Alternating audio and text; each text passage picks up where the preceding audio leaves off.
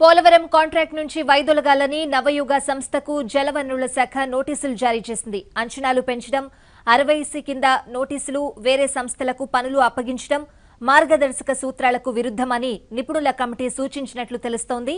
మరోవైపు పోలవరంపై రీటెండరింగ్ కు వెళ్లాలని నిపుణుల కమిటీ సూచన చేసినట్లు సమాచారం.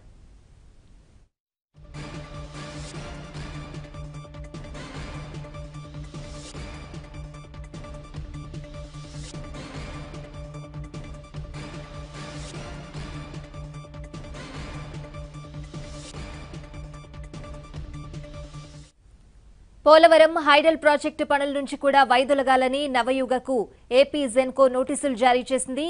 4200 కోట్ల రూపాయల అంచనా వ్యయంతో హైడల్ ప్రాజెక్టును చేపడుతున్నారు.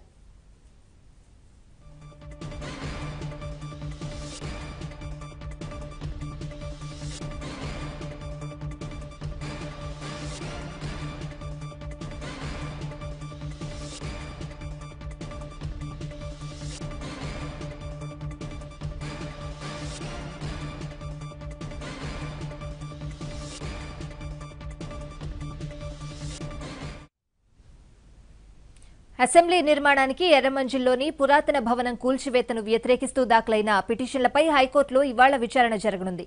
నిన్న విచారణ సందర్భంగా తెలంగాణ రాష్ట్రం గర్వించేలా కొత్తగా అసెంబ్లీ, కౌన్సిల్ భవనాలను నిర్మించుకుంటే తప్పేంటని పిటిషనర్ల తరపు న్యాయవాదిని ధర్మాసనం ప్రశ్నించింది. పంజాబ్, హర్యానా, రాజస్థాన్ రాష్ట్రాలు శాసనసభల కోసం కొత్త భవనాలు నిర్మించుకున్నాయి.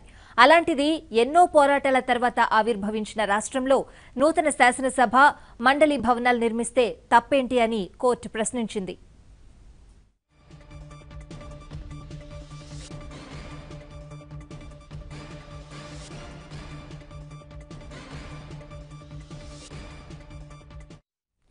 నూతనంగా అసెంబ్లీ, మండలి భవనాల నిర్మాణానికి తాము అభ్యంతరం చెప్పట్లేదన్నారు పిటిషనర్ల తరపు న్యాయవాది నళిని కుమార్. పురాతన భవనాలను కూల్చకుండా ఖాళీ స్థలంలో కొత్తగా నిర్మిస్తే అభ్యంతరం లేదన్నారు. ప్రత్యేక జీవో జారీ చేసి మరీ పురాతన కట్టడాల జాబితాలో నుంచి ఎర్రమంజిల్ భవనాన్ని తొలగించారని కోర్టు దృష్టికి తీసుకువెళ్లారు. ఇరుపక్షాలు వాదనలు విన్న ధర్మాసనం వారసత్వ కట్టడాల జాబితాలో నుంచి తొలగించే అధికారం హెచ్ఎండీఏకు ఉందో లేదో చెప్పాలని ఆదేశించింది. పిటిషన్పై తదుపరి విచారణ ఇవాళ జరగనుంది.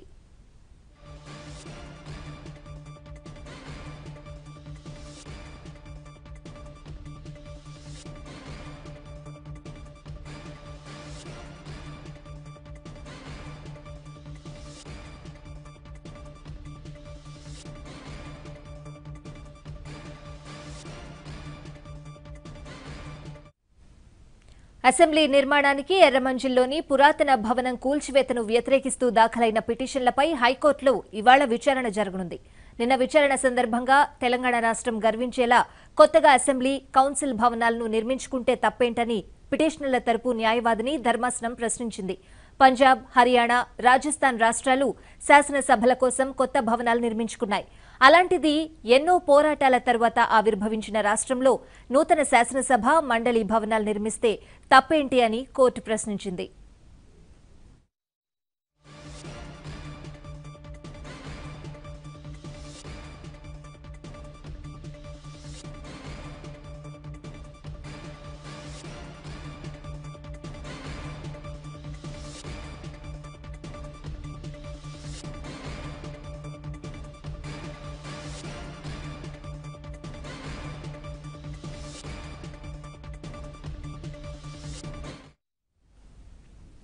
నూతనంగా అసెంబ్లీ, మండలి భవనాల నిర్మాణానికి తాము అభ్యంతరం చెప్పట్లేదన్నారు పిటిషనర్ల తరపు న్యాయవాది నళిని కుమార్. పురాతన భవనాలను కూల్చకుండా ఖాళీ స్థలంలో కొత్తగా నిర్మిస్తే అభ్యంతరం లేదన్నారు. ప్రత్యేక జీవో జారీ చేసి మరీ పురాతన కట్టడాల జాబితాలో నుంచి ఎర్రమంజిల్ భవనాన్ని తొలగించారని కోర్టు దృష్టికి తీసుకువెళ్లారు. ఇరుపక్షాలు వాదనలు విన్న ధర్మాసనం వారసత్వ కట్టడాల జాబితాలో నుంచి తొలగించే అధికారం హెచ్ఎండీఏకు ఉందో లేదో చెప్పాలని ఆదేశించింది. పిటిషన్పై తదుపరి విచారణ ఇవాళ జరగనుంది.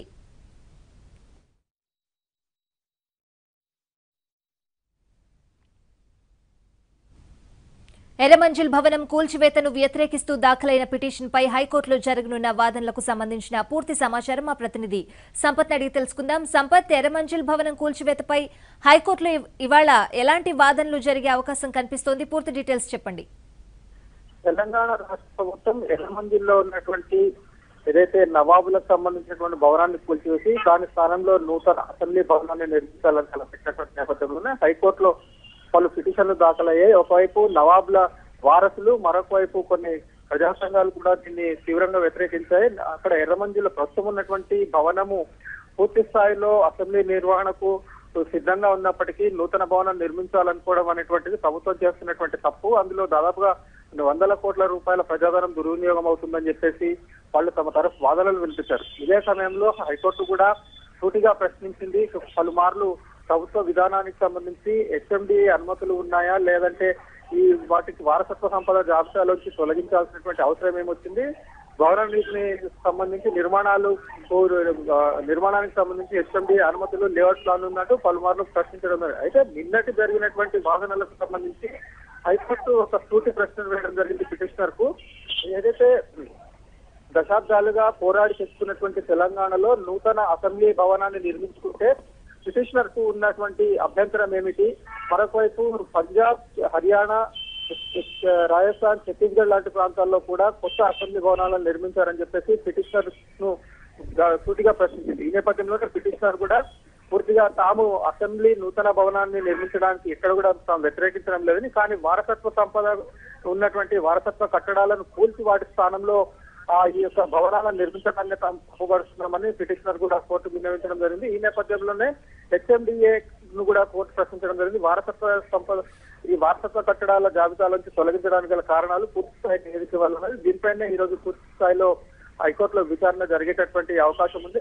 పిటిషనర్ కూడా ఈ రోజు మళ్ళీ తన వాదనను హైకోర్టు ముందు విన్నవించేటటువంటి అవకాశం ఉంది. ఇప్పటికే నవాబులకు సంబంధించి ఏదైతే ఎర్రమంజిలో ఉన్నటువంటి నవాబుల భవనం ఏదైతే ఉందో దానికి సంబంధించి వాళ్ళకు కొంత నష్టపరిహారం కూడా రావాల్సినటువంటి అవసరం ఉంది. అందులో తమ స్థలం దాదాపు ఒక 17 ఎకరాలకు సంబంధించినటువంటి స్థలం కూడా కబ్జాలో ఉందన్నటువంటి ఇది కూడా నవాబులకు సంబంధించిన పిటిషన్ల పేర్కొంది. ఇవన్నీ పిటిషన్ల పైన ఈ రోజు హైకోర్టులో 2:15కి వాదనలు ప్రారంభం కానున్నాయి. మొత్తంగా ప్రభుత్వం కూడా ఈసారి తమ వాదన గట్టిగా వినిపించేటటువంటి అవకాశం ఉంది. మరొక వైపు ఈ వారసత్వ కట్టడాలు అసలు ఎర్రమంజికి సంబంధించినటువంటి ఏదైతే భవనం ఉందో దాని వారసత్వ కట్టడాల జాబితా నుంచి తొలగించాల్సినటువంటి అవసరానికి సంబంధించి ప్రభుత్వం తీసుకున్నటువంటి చర్యలపైన కూడా ప్రభుత్వ తరఫు న్యాయవాది హైకోర్టులో తమ వాదన వినిపించేటటువంటి అవకాశం ఉంది.